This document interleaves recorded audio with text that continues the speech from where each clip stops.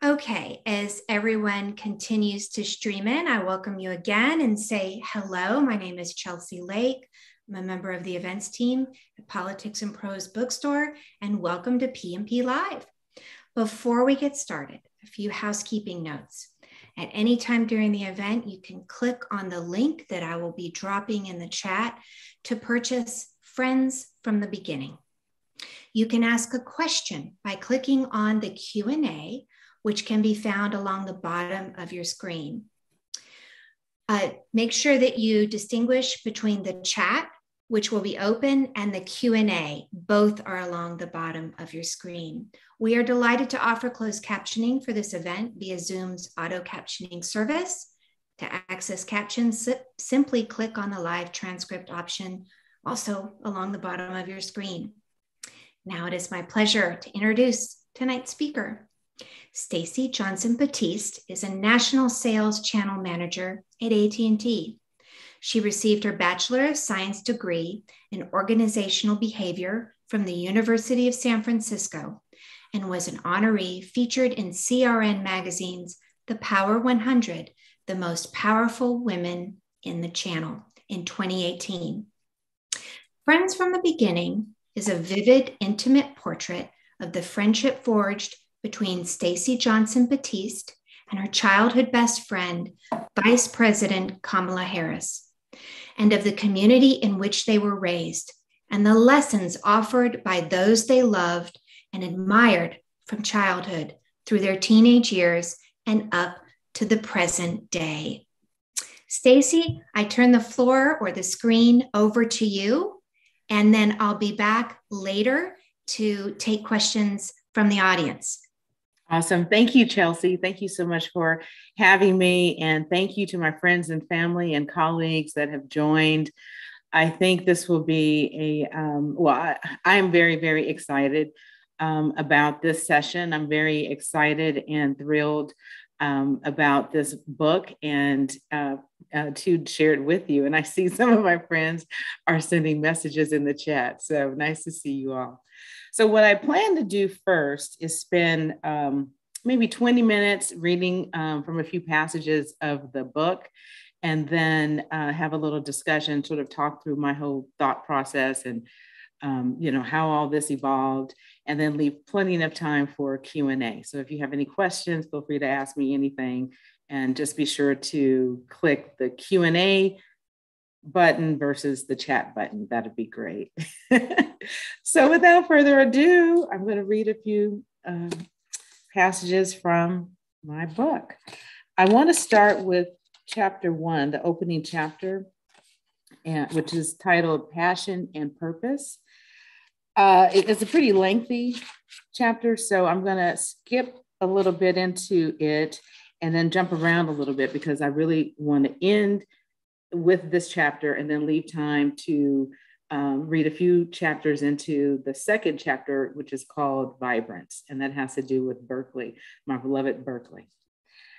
So I'm starting kind of in the middle of chapter 1.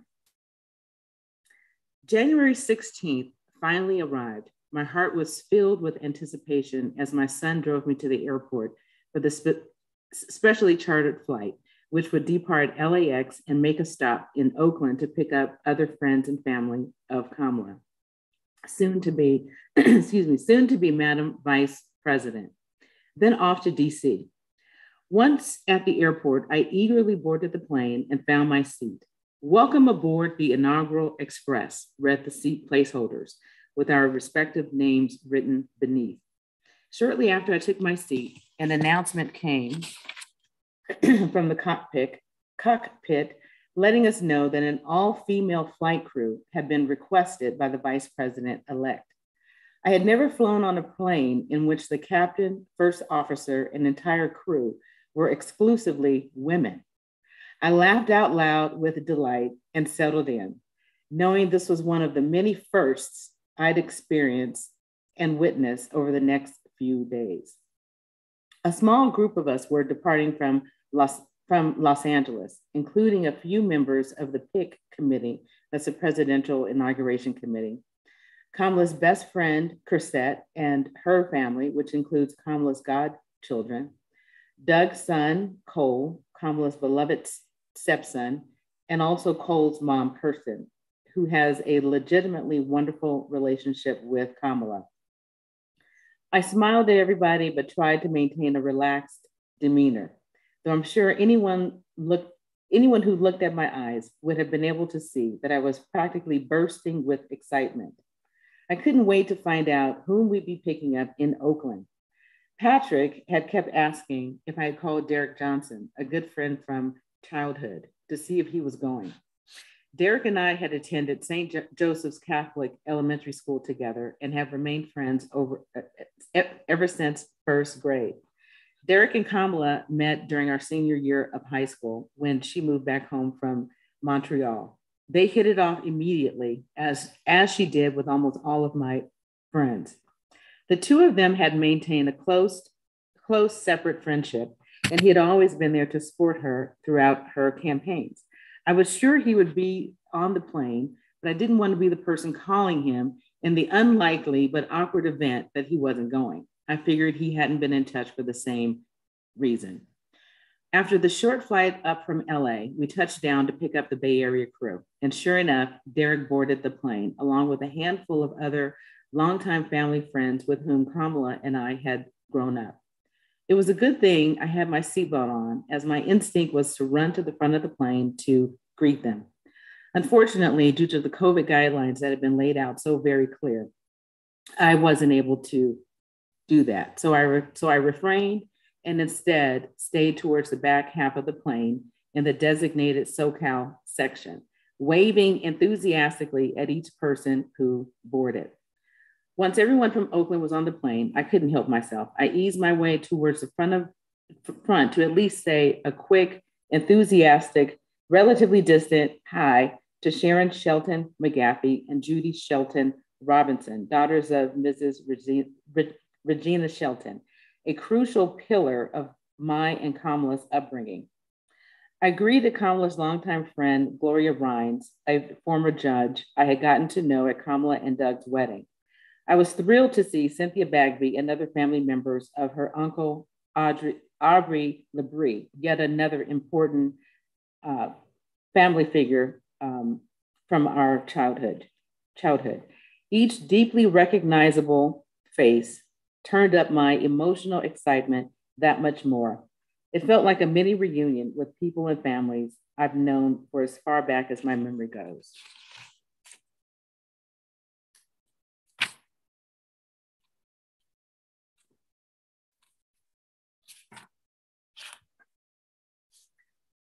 That night, the eve of the inauguration, I was so excited, I didn't think I was going to be able to sleep. I couldn't even lie down, so I laid everything out for the next day. Brown tweed suit, black turtleneck, tights, hand warmers, black velvet gloves, black faux earmuffs. I wanted to look professional while also being sure I was warm enough to enjoy the whole day. The next morning, we completed our COVID test by 8 a.m. and met in a specified ballroom on the lobby level by 8:30 a.m. for metal detector screening. As I glanced around at Kamala's chosen family congregated in that ballroom, even though we had masks on, I could see that everyone's eyes were shining, full of vibrant anticipation. Colleagues of mine back in California had expressed genuine concern about my going, given the terrifying insurrection that occurred just 2 weeks prior. I appreciated why they would be worried, but told them that there was no way I was not going to be there for Kamala. I could sense that everybody in that room felt precisely the same way. The energy was one of positivity, pride, and overwhelming excitement.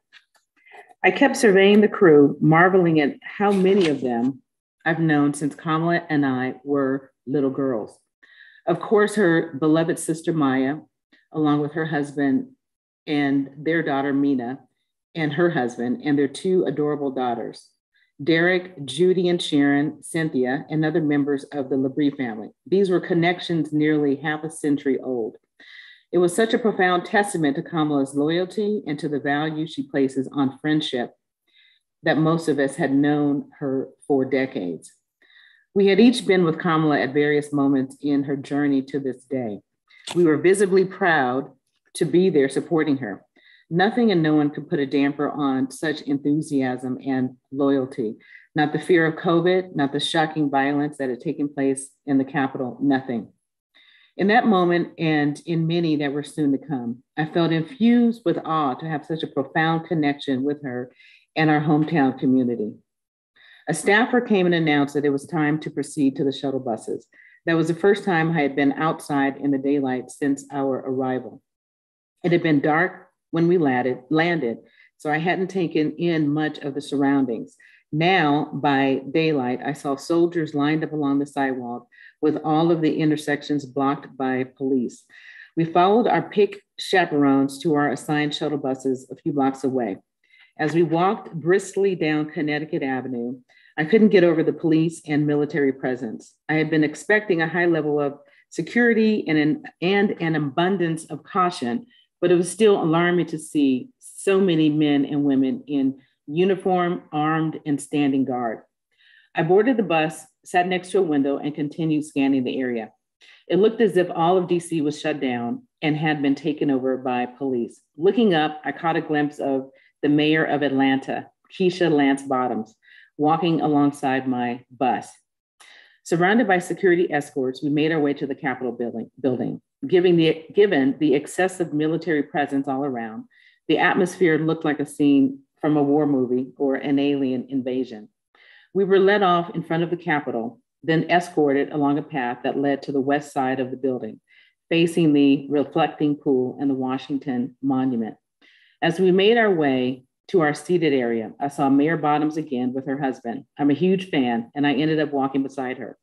Though it isn't something I would normally do, I said hello and timidly asked if she wouldn't mind taking a selfie with me. She was just as gracious as I had imagined, and her eyes smiled in agreement. I took our picture, told her how much I admired her work, and thanked her for everything she is doing for my daughter and her family who live in Atlanta. When we arrived at our designated area, Derek and I sat next to each other in the vicinity of a few others from Kamala's group. Everyone was visibly buzzing with excitement and energy, as I was. The profound significance of the event officially settled in a far more real way than I had felt upon opening the invitation. My longtime dear friend was about to be sworn in as the first Black, first Indian, first female vice president of the United States. Though trying to maintain a sense of formality, I stood up to take a few pictures, trying to capture the moment and all the emotion surging through me. As members of the Senate arrived, the surreal nature of the experience overwhelmed me, and I sat down just to take it all in. I couldn't believe I was there. It was almost too much.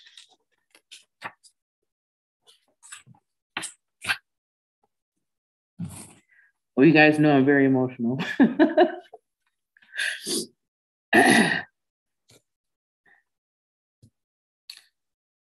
Sitting in my hotel room, I poured a glass of Cabernet and laid out what I was going to wear for the evening's festivities. As I was reflecting on the epic day and everything I had just witnessed, my memory sent me back to early December 2019. After a Thanksgiving holiday spent taking stock of the road ahead, Kamala had come to the painful realization that she did not see a path to winning the presidential nomination. I spoke with her on the phone, and she told me what she had openly shared with the American public, that leaving the race was the hardest thing she ever had to do. She had given so much, and she knew how much others had given as well. We spoke briefly about the remaining candidates, and she mentioned her respect for Biden. Everything was so uncertain. I could hear the strain in her voice and sensed her exhaustion. But I watched coverage shortly after that showed how Kamala had chosen to handle withdrawing from the race after a grueling year campaigning on the road. She didn't get on TV and start blaming other people or other parties or bemoaning the system. She gathered her staff together at her headquarters in Baltimore, blasted Beyonce's rendition of Before I Let Go and joined her crew of joyful warriors who had worked so hard on her behalf in a cathartic parting dance of the electric slide. That's how she left the race, by bringing people together and finding the strength to lift them up, despite extreme disappointment. Such a significant decision is usually announced along with images of defeated campaign workers slowly emptying out of the room, leaving behind signs and buttons and whiteboard strategies that will soon be erased. That's not Kamala's style. The first time she took the bar exam in 1989, she didn't pass. That wasn't going to deter her. She wanted to become a lawyer. So she was going to be a lawyer. She studied for another year, kept her sights set on that goal, and passed it the following year. So it was in keeping with her nature that when she left the presidential race, she danced her way out with grace and gratitude, paused for a beat, promised to keep on fighting, then got right back up and returned to the game. That's resilience, that's grit, and that's exactly what I've come to expect from her. I smiled, took another sip of wine, and finished getting ready. It was time to go celebrate. At 7:30 p.m., we all met downstairs for security sweeps before being driven to the Lincoln Memorial. The ambiance, both breathtaking and somber, as spotlights illuminated the memorial and the figure of President Lincoln, looking out at 400 candles framing the reflecting pool, each representing 1,000 American lives lost to the devastating pandemic. I had seen it on television as I was getting ready, but to stand there gazing at the poignant tribute in person in all its dimensions was far more heart-wrenching than I would have imagined.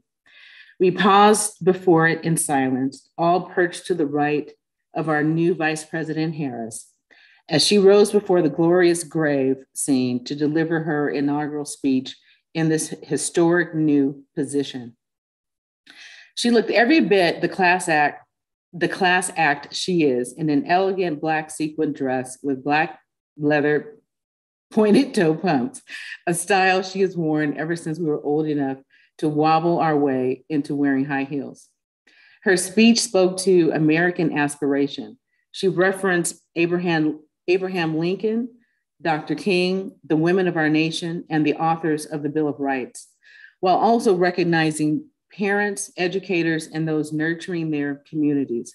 She delivered authenticity, poise, and unwavering optimism, saying, even in dark times, we not only dream, we do.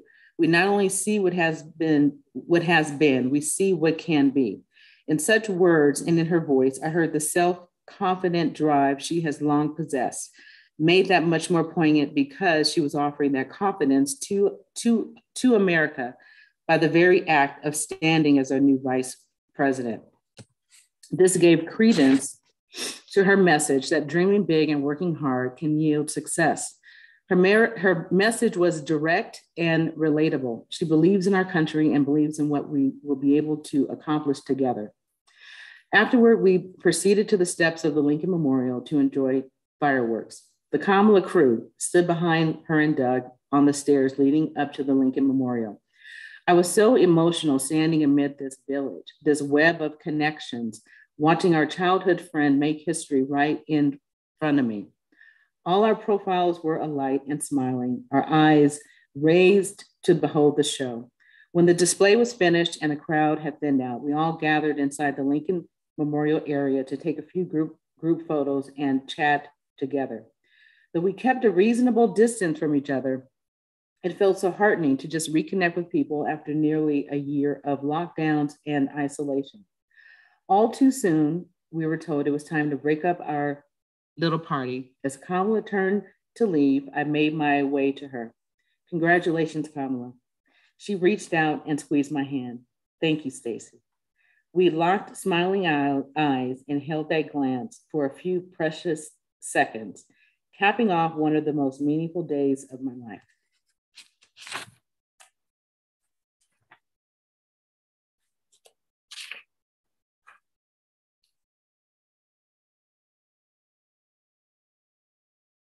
The more I thought about the characteristics I admire most in my friend, whom I had just seen make history, the more I realized that they were the same ones that had drawn me to her throughout our childhood and sustained our friendship from the beginning. Inspired, I pulled out my journal and began writing out the qualities that had defined the past few days for me. Throughout the inauguration, two words had kept echoing through my mind: passion and purpose.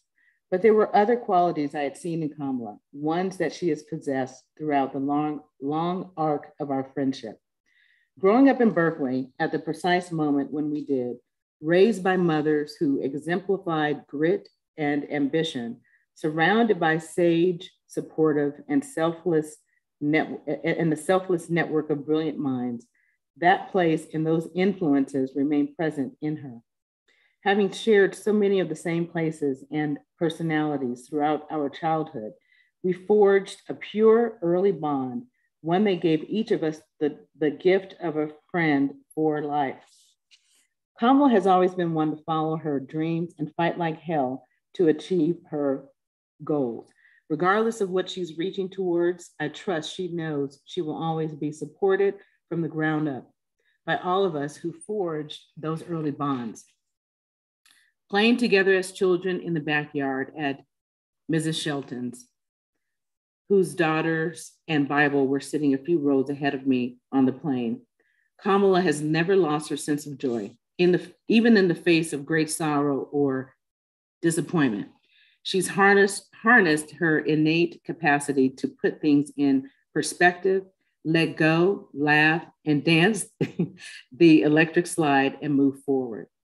On the flip side, because she's known hardship herself, her loyalty, empathy, and compassion always comes through when she sees a friend or a country, for that matter, that's in need. I've seen all those qualities on display from the playgrounds of our youth to the pomp and parade down Pennsylvania Avenue. The pilot got on the loudspeaker again, interrupting my thoughts to let us know we would soon be making our first stop. I looked out the window for a while, the instinctive smile I began to make out of the bright landmarks that have always signaled that I'm almost home, the distinct, unmistakable peaks of the Mormon Temple in Oakland, the sprawling UC Berkeley campus, its stately soaring Campanile Tower. I prepared myself to say goodbye to the Oakland crew, feeling a bit of nostalgia because I wouldn't be deplaning with them. Once again, we had touched down and taxied. I exchanged big, real hugs with Derek and the Shelton daughters. With much of the plane having emptied out, I returned to my seat and gazed back out of my small window. Lifting off, I watched the lights of the city until I could no longer decipher its notable landmarks. The qualities I traced out on the page in front of me were indeed threads woven throughout both Kamala's and my childhood and my inauguration experience. This book looks back to the people who were essential to nurturing those characteristics. My intent is to honor the original influences Kamala and I shared, explore the places and personalities that have proven so foundational to who we are today, and give tribute to our ongoing friendship, which has lasted practically our entire lives. To achieve this retrospective roadmap, I've begun with a common background on which we first connected, growing up in Berkeley. And before I lead into that, and I'm only going to read a couple of pages into Vibrance, which is about Berkeley and Berkwood, I wanted to talk about something that was very remarkable, which was the fact that the flight leaving California to DC, and on the return flight, Kamala had requested an all-female flight crew. So the pilot, the first officer, and all of the crew were women. And it was just remarkable. And on the return flight, the pilot went on the overhead and said that she and her first officer had a combined 45 years of experience, and never had they ever been asked to do something so significant. So that was really, really special. Okay, so I'm just going to read 2 pages in Vibrance, and that's the 2nd chapter, and then we can open it up for questions. Our hometown of Berkeley, California, sits along the east shore of San Francisco Bay, just across from the Golden Gate Bridge. For most of the world, its name alone conjures up the activism and unrest of the 1960s and 1970s and the free speech movement that ignited there. Few cities are so intrinsically linked to an era and its politics. More than half a century later, people continue to associate Berkeley with that heady time of cultural expression and diversity, all forms of activism, new trends in music and food, and an overwhelming resistance to the status quo. Much of this reputation was born and fostered around the city's branch of the University of California, the world-renowned college familiarly known as Cal. Cal served as a natural hub, but the fight for justice, whether one's focus was racial equality, the women's movement, nuclear disarmament, or just hazy requests for peace, quickly spread beyond the campus's borders and into neighboring Oakland and San Francisco, helping cement the Bay Area's reputation as a destination for idealists and radicals of every variety. I was born directly into this energy in 1964, right around the time when this reputation for Berkeley was gaining traction, shortly before more aggressive protests about Vietnam were launched and the Black Panthers were formed. Just as the small city was garnering attention as a national, even global hotspot for the encouragement and inevitable pushback against free expression. Though I couldn't have known it, some of the largest demonstrations opposing the war and for freedom of expression took place when I was less than 1 year old. I'm not a historian, but many others have cited the fall of 1964 as the most dramatic and notable turning point for Berkeley. From that point on, students and younger freedom fighters flocked to the city to be heard and seen. Being raised amid an influx of voices and movements made growing up there a unique, vibrant experience. Though for me, with no basis for comparison, the environment and community were just home.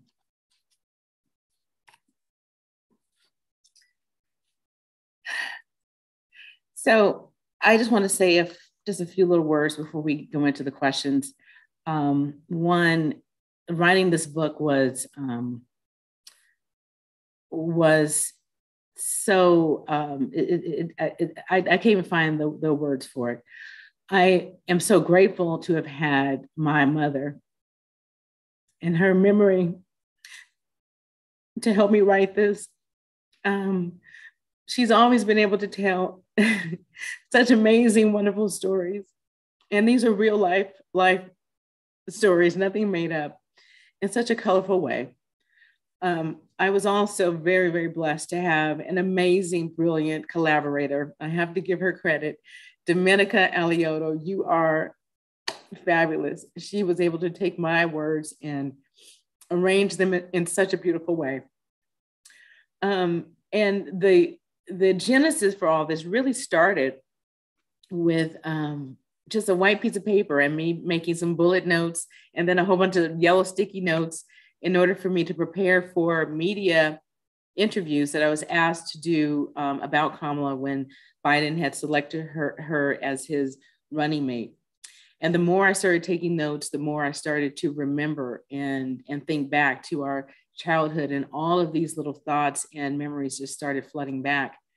And my good friend, who's like a brother to me, Oscar Jackson Jr., also known as the rapper Paris, had encouraged me to write. And he suggested that I keep a journal with me at all times. And I started doing that. And the real inspiration, I'd say, came the night of the inauguration. It was just very, very moving to me. the image of all that. And I just thought it was so profound that of all the people I know, Vice President Harris, my friend Kamala knows, she chose her longest and just her close friends and family to be alongside her. And I just thought that said so much about, her as a person, her loyalty, her character. And on the plane ride back, I just could not stop writing in that journal. And so that's how it all came about. So Chelsea, do we have any questions? Well, I think we can fit more. So I want to encourage everybody to pop open the Q&A and ask your questions. We have only 4 right now, and we've got another 30 minutes. So wonderful opportunity to ask this lovely author about all of her experiences in such a wonderful subject. So I'll just start from the top. Okay. And we'll go from there. And I did notice somebody raise their hand. We don't have the ability to call on you in that way. If you can't find the Q&A, just pop it in the chat and I'll look there to ask your question. Okay, first from Anonymous, what does the VP think of your book? So let me first say that I wanted to be very, very transparent from the very beginning. And I made a point of, I did talk to Kamala. So the last time she had her personal cell phone, we had a chance to talk. This was in November of 2020. And at that time, I just had a rough sketch, like maybe 3 pages written out and just kind of these ideas. And I did share that with her, and I left a very lengthy voicemail message. And I said, please, please, please, before you give up your phone, listen to my message. So I did try my best to outline, what it was about. And she, was supportive at that time. But again, I didn't have much formulated then. Once I had a kind of a rough manuscript, I did talk to her sister Maya, and we talked several times at length because again, I wanted somebody close to her, whether it's, her sister or Doug or someone from the staff, to be able to at least communicate, what I have going and so on. But neither the vice president nor the president are supposed to endorse or kind of like approve these types of things. And I totally get that. But I have been in communication with her chief of staff, who has read it, and I know she's with her all the time. So I think that once she has a chance to read it at some point, I'm hopeful that she'll be pleased and touched. So, and really know that I was coming from the heart. Okay, great. This from anonymous attendee, how does she handle criticism? And I might add, in particular, the criticism that's always levied at female politicians. Just some of the criticism of her laugh, for example, is just so cringeworthy. What's your experience with her in that regard? Well, I don't think her laugh is being cringeworthy. No, I meant the criticism of her laugh is cringe. That they would pick on that. I apologize. That didn't come out right. Sure. So first, how she handles criticism. I mean, she's been in male-dominated roles, and the first woman and Black woman, woman of color, elected to many positions. So she's used to it. She has thick skin. She's tough. What I know about her, though, is that she's going to focus on the work that needs to be done, and kind of put aside a lot of the banter and chatter and just really focus on the work and what she was elected to do. And that's what I know about her. And yeah, so I don't know that she knows a lot of the hearsay. I mean, I hope that some of that chatter is kind of kept to the side so they can, keep to the mission at hand. And being a woman, I think that, it's always tough, especially when you're in a male dominated field. The eyes are going to be all on her. And actually, just this week, I was asked maybe 3 or 4 times, what's the vice president doing? And how do you think the vice president is doing, with their role? And I don't remember people really wondering what Vice President Cheney or Gore or Pence, for that matter, or even Vice President Biden, what they were doing. We just kind of assumed them that they were doing whatever the vice presidents do. So I would imagine she's presiding over the Senate and moving forward with initiatives, one of which is very near and dear to my heart, which is the broadband initiative. Just doing the good work that I know she's always done. Yeah, I brought up the laugh only because, women get a different kind of criticism, about their hair, the way they do their hair, what the clothes they wear that men don't get. And that was one I remember from campaigning. Okay, moving along. The third question is what have you learned from her as a leader? And you touched on this a little bit, but is there anything you would like to add?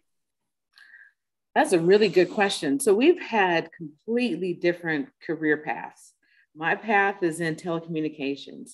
And when we would get together for dinner, when I worked in the city, when she and I both worked in the city, or even back when we both worked in Oakland, we wouldn't really talk about our work, our jobs. I would try and tell her a little bit about my data and networking and so on. And she's like, okay.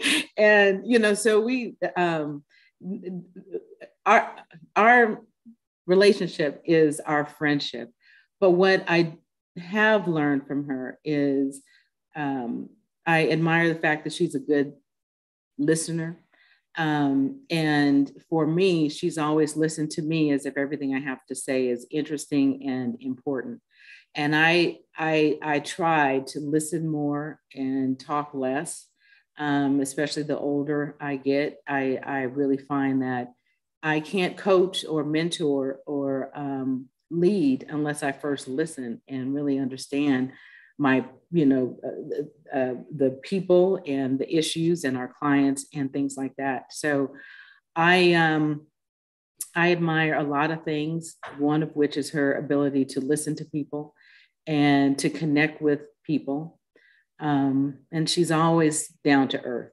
So back to that laugh, that's authentic. That is her, and that's her mother. And I love the fact that she's down to earth, and she's going to continue being, the complete person she is. She's always struck me as someone authentic, that what you see is what you get. It's not an air. It's not something that she feels she has to do. This is the real her. Definitely. I'm glad to hear that. Okay. Janice Paulson has asked, what is the most important part of your friendship with the VP in your mind?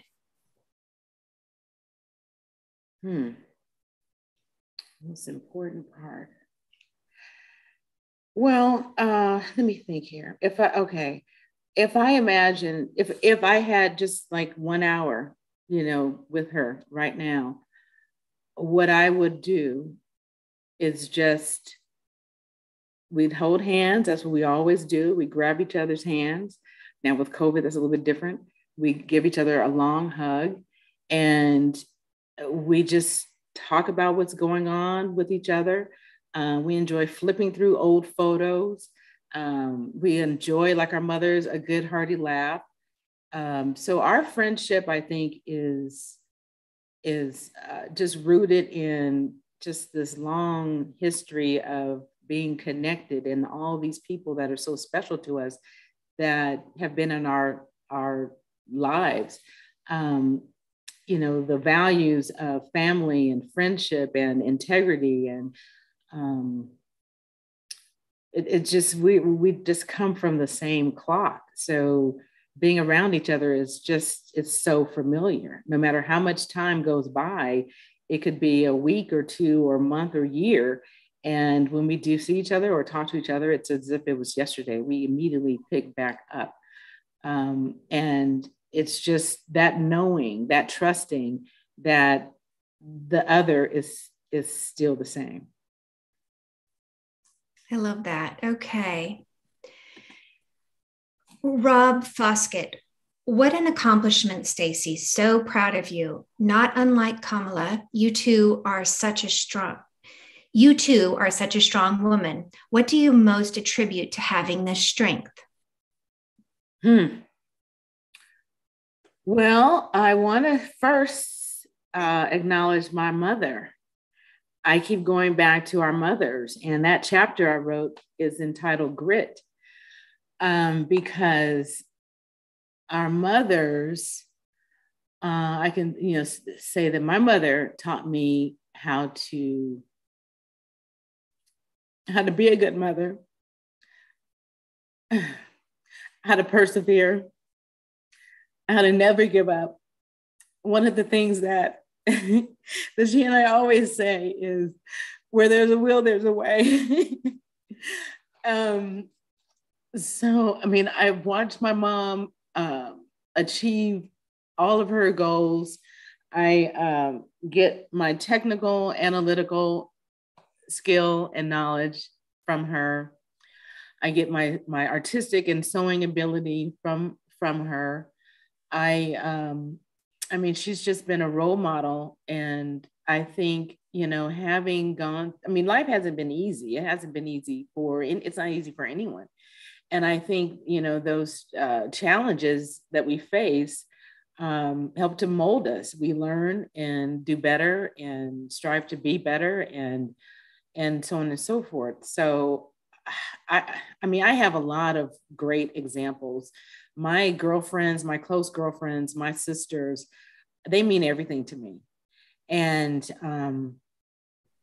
so, my boss, Harvey, he's just an amazing mentor and leader. I've just been fortunate to be around and to work with some phenomenal, very, very inspiring people my entire career. So all of that, it's just all of that. And I think it's embracing. There was one of our clients had once said, you treat your failures the same as your wins, or something to that effect. But anyway, the point being is that it's all about the process. And if you're going to lose some, you're going to fall, you get right back up, you learn, and you keep on moving. And I've seen a lot of examples of that. Okay. Thank you for that. Andrea Miller, what are some of your strengths and weaknesses that you could say you and our VP share, if any? And she signed it, Andy. That's my cousin. These are some tough questions. The strengths, I want to go back and let me just kind of parallel what I outlined in my book. We grew up around a culture of vibrance, grit, wisdom, inclusivity, compassion, presence, so all of those characteristics, I think, have been in our DNA, and we grew up around that. In terms of weaknesses, I know we are both very, we can be very sensitive. It doesn't take much, as you can see, very, very caring and sometimes a little too caring about things. I am not perfect by any stretch of the means, but again, every day I get up, I'm grateful. Every day I can walk and move, I am grateful. So all I can say is, when I make mistakes, if I blurt out something I shouldn't have said, I, just try and do better next time. And I think that's all we can all, any of us can do, is to just learn and try to be better. Okay. Michael Howard, how does the process of writing collaboratively work, and would you recommend it for other aspiring writers? Sure. Well, this was my first my first time, writing a book, and I was so fortunate to have someone who, she's from San Francisco. Her father was the former mayor of San Francisco. So she brought this experience and this insight with her. She's extremely, she was very insightful and very intuitive. So it made it easy to, to kind of share ideas. And what worked well for me in this process was basically getting everything on paper. And I've always enjoyed writing.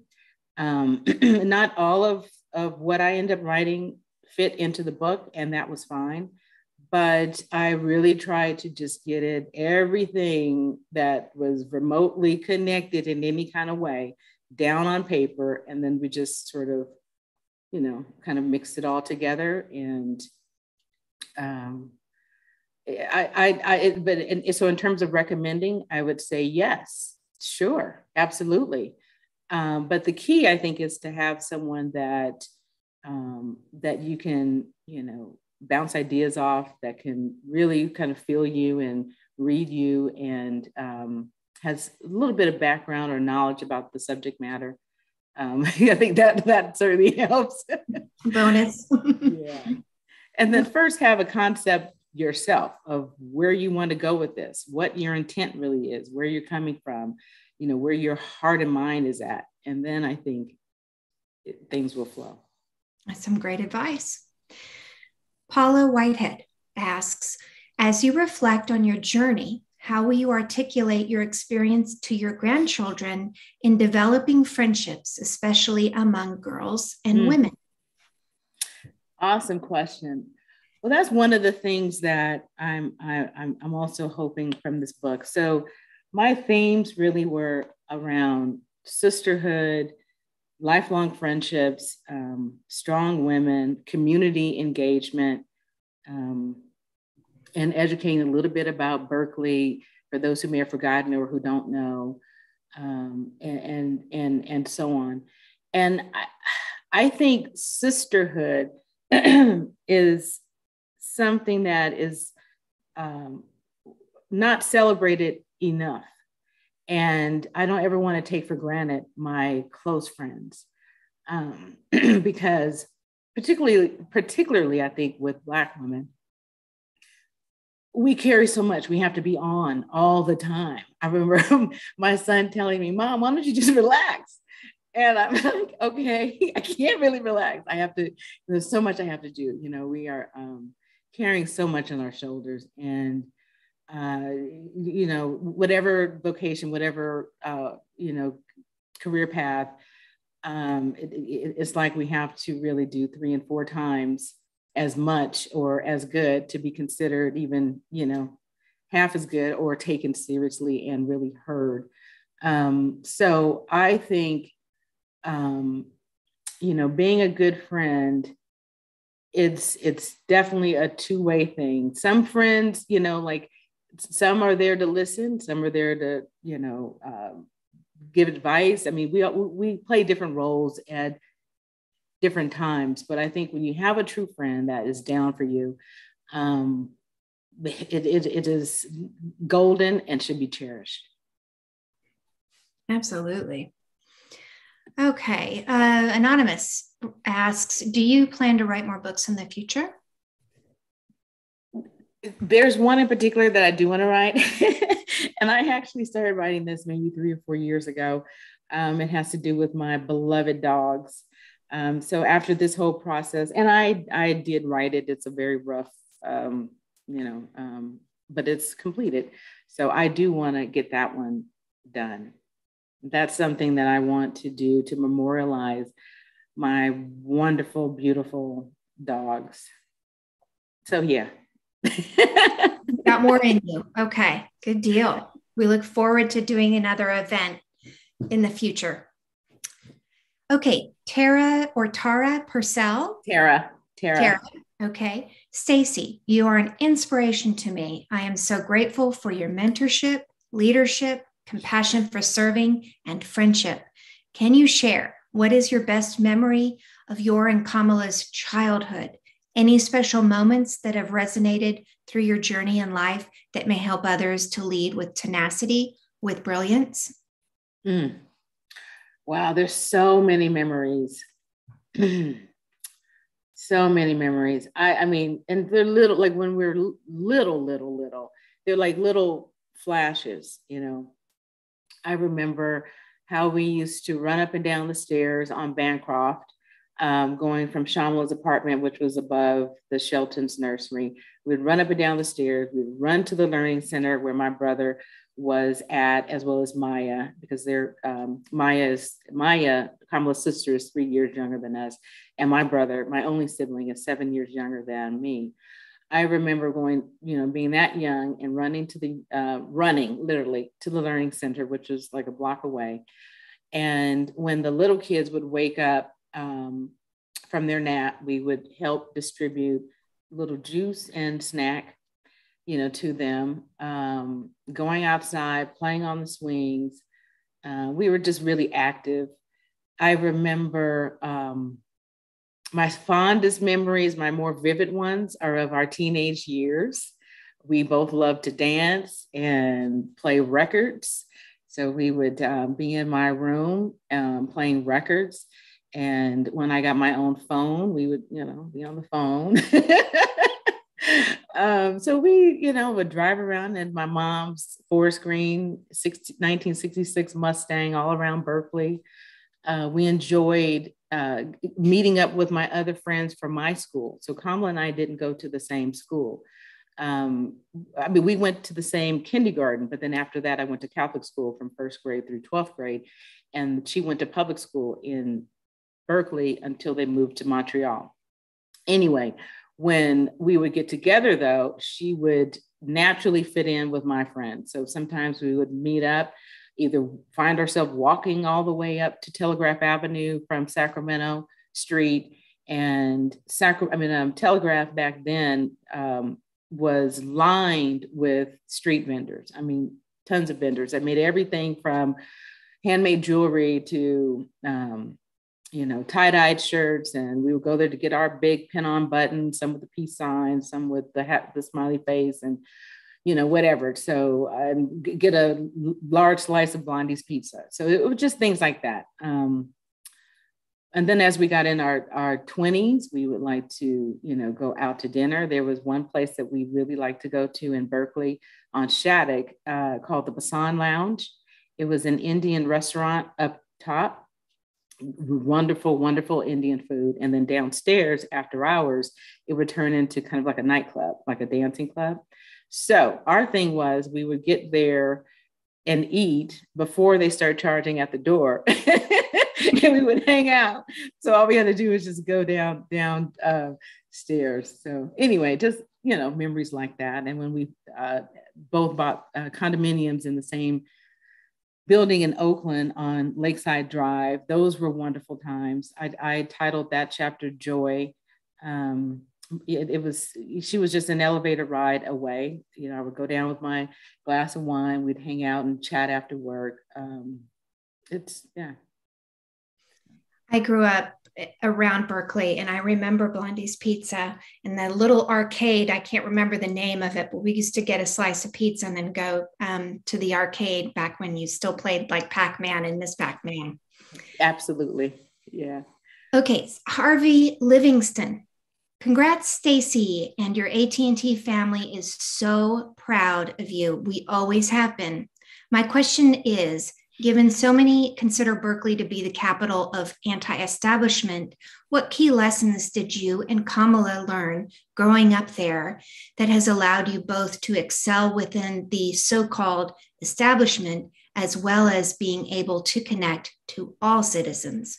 No surprise, my boss would have a very thoughtful question. I mean, all the questions have been thoughtful, and I appreciate them all. I think growing up in such a diverse community, it gave us the foundation to relate and appreciate all people, all cultures. We were around a variety of, different music and so on. I have images of the Hare Krishna marching up and down University and Shattuck Avenue, and just a lot of different ideas. And the people that we grew up around, our Aunt Mary, Uncle Sherman, my father, my mom, Shamala, and others, as well as the Sheltons, were very, very smart people, very, thoughtful, and my father, as well as Uncle Sherman, were both street smart and book smart. So they were very, very wise. And these folks really challenged us to think about our actions,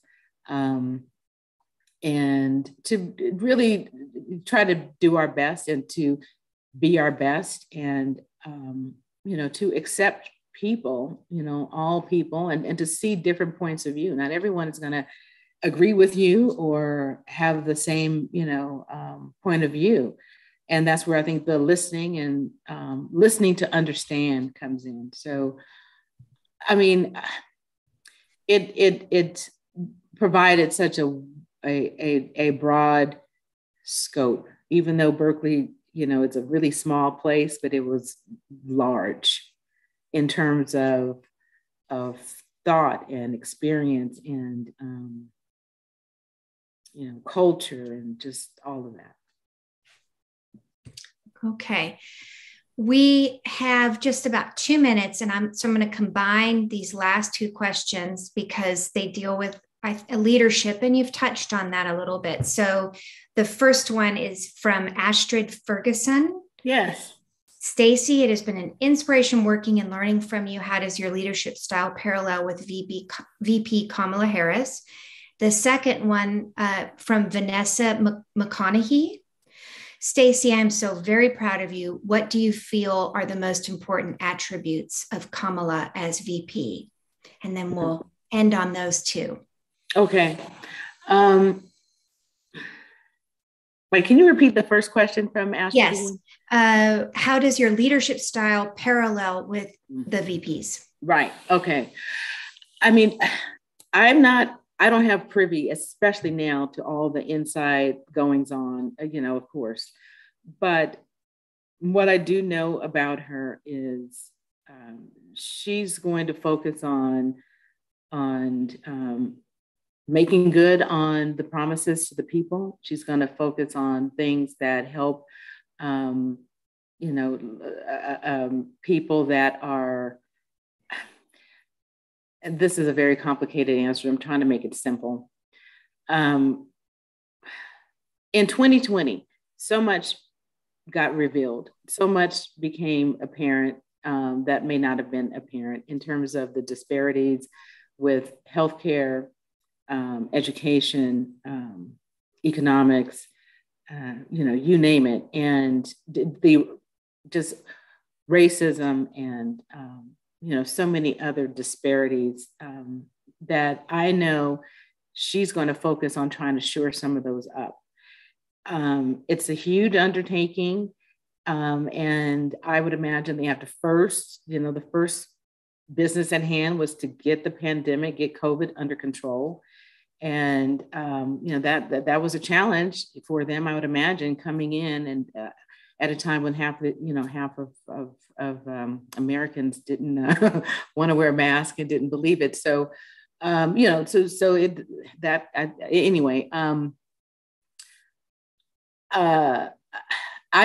her leadership style that I know of her is that she's going to put the right people in place. She's going to really try and get underneath and learn, what's at the core root of some of these major issues, and try and put things in place to try and shore them up. I know that for a fact, and I know that that's something that she would be passionate about, is trying to shore up the gap, even with the digital divide, which again is very near and dear to what I do every single day.